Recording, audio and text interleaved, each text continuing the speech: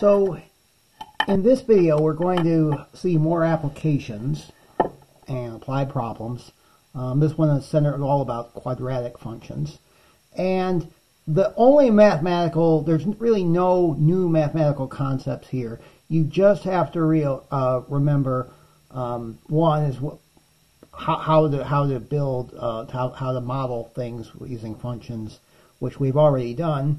And as far as quadratic functions, in these examples, we're going to be trying to maximize and minimize something. So when that something is modeled by a quadratic function, we know how to find its maximum and minimum. We look at the vertex, and we find the vertex formula by just using this formula for the x-coordinate, x equals negative b over 2a. So the work here will just be coming up with a quadratic function to model this situation. So we're going to be looking at 5 examples. This first one is a revenue problem. It's where you have a relationship between the price of an item and the quantity or the number of items sold given by x. And there's a relationship given by p equals negative 1/6 x plus 100.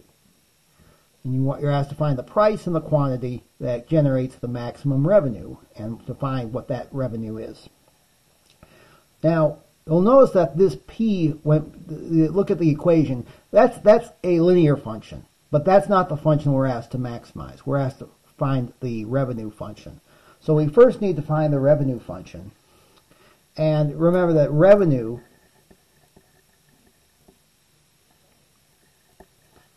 is the product of the price times the number of items sold. Okay? Well, the price is this. Negative 1/6 x plus 100.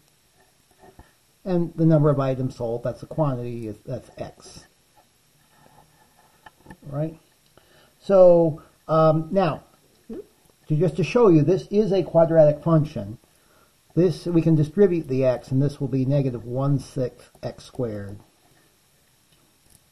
plus 100x. And we can see that this is now a quadratic function, and where a is negative 1/6, and b is 100, and c is 0. It will have a maximum because if we were to graph this function, it would be a parabola that would open down. So it does have a maximum, which is what we want. And the maximum is going to be at minus b over 2a. So that will be minus 100 over 2 times negative 1/6. Okay, and on your calculator, this turns out to be positive 300. All right. So now what does this represent? This represents the value of x, right? And what does x represent? X represents the number of items sold, right? So whatever this item is, we want to sell 300 items. Okay, so we have a maximum when x is 300, and then the price. So this would be the quantity,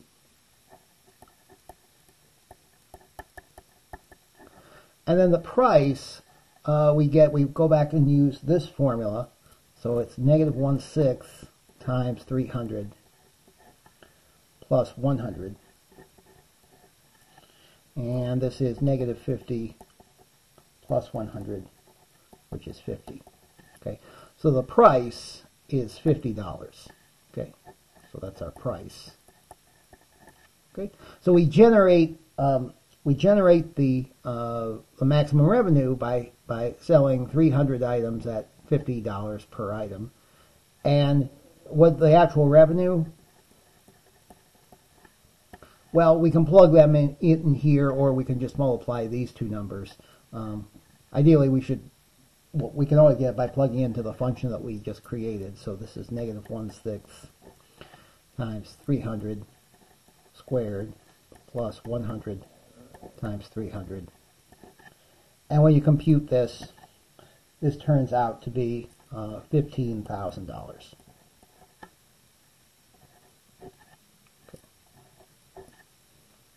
So that's the maximum revenue that we can get.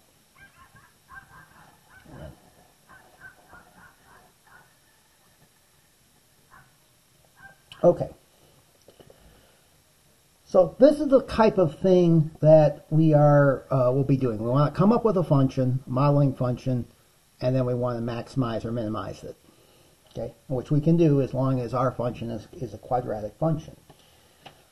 Okay, for the second example, we have 1,000 feet of fencing available to enclose a rectangular area with 3 subdivisions, as shown. Sorry, another typo. Find the dimensions x and y that give the largest area, and what is that area? Okay, so we have these 3. Here are the 3 subdivisions. We're using the fencing not only to create the perimeter, but also to create these 2 subdivisions here.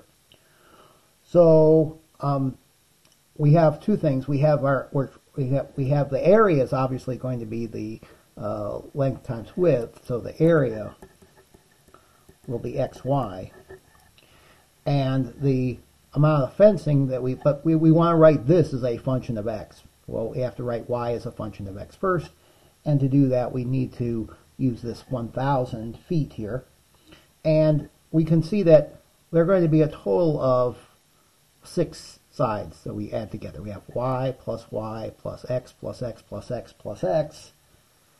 Okay, that's going to have to equal the total amount of fencing we have, which is 1,000.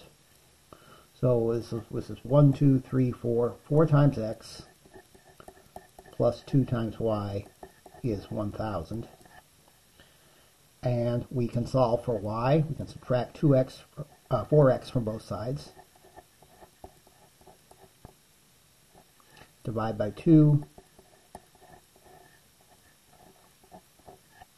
And so y is 500 minus 2x. And so our area function, call it a, is going to be x times 500 minus 2x. Okay. Which is, when we distribute, this is minus 2x squared plus 500x. Okay, one thing here about domains. Yes, it's true that we could plug any number in for x that we wanted to, but obviously in terms of this context of this problem, obviously x is limited by this amount of fencing that we have. So if they ask you what's the practical domain, it wouldn't necessarily be all real numbers, but we're not going to really talk about that too much, about what a practical domain versus the actual domain. So this is the area function.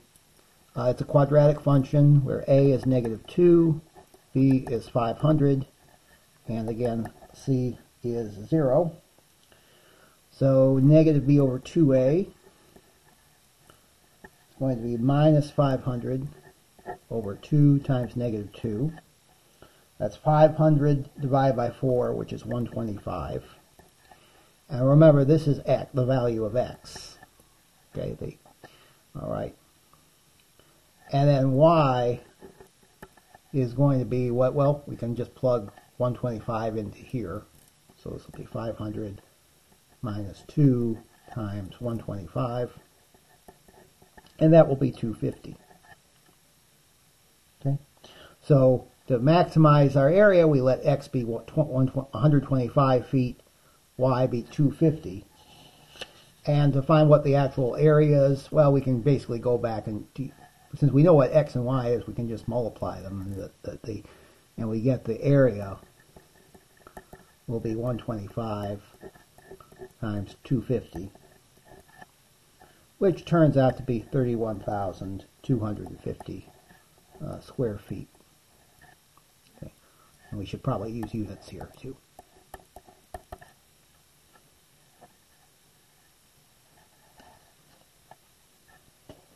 All right. So that's how we find the area. Again, we lucked out because in this situation we have a quadratic function, and in fact you can do a number. It doesn't really matter how many subdivisions you have. You'll get a different function, but it'll still be a quadratic function.